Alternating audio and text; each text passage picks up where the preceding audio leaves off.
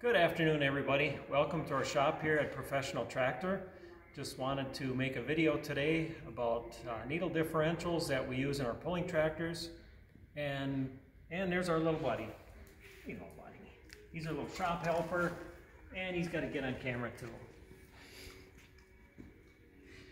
So just start off here by talking about the stock IH cross shaft. And you can see it's pretty poor condition.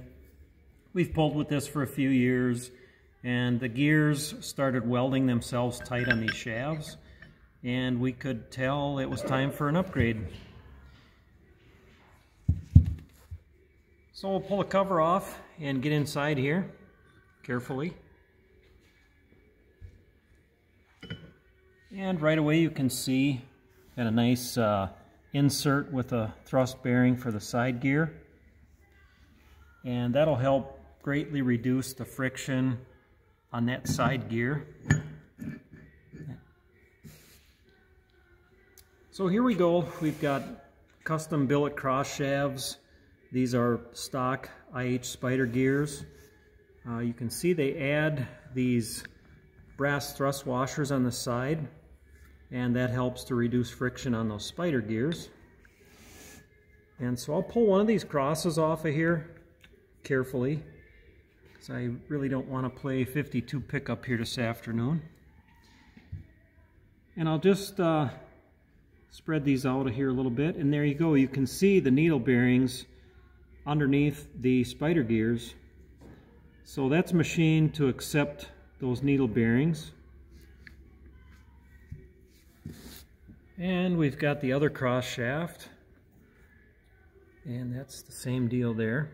You can see those needles under there, and that'll also greatly reduce friction on that differential.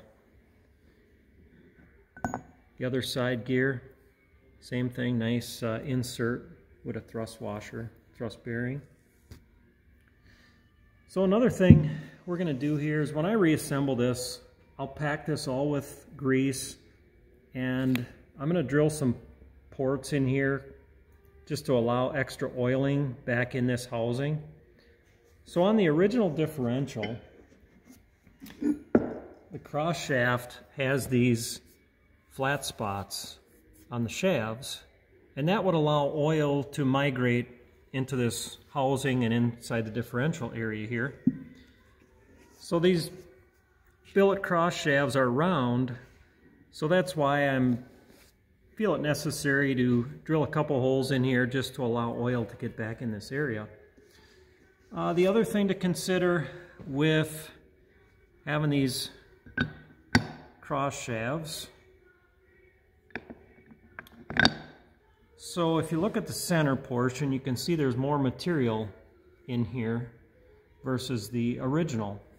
So what we're going to have to do, and I'll make another video on that someday, is where the pinion shaft goes through these side gears and comes into the inside area here. We're going to have to machine our shafts where it sits in this end. We're going to have to machine those off about 1/4 of an inch. Otherwise, you won't get the axle housing on. Pinion shaft will not fit in there properly. But when we get a little further along in this project, I'll make another video on that. So if you're considering anything like this for your pulling tractor, or need a hand with something like that, give us a call.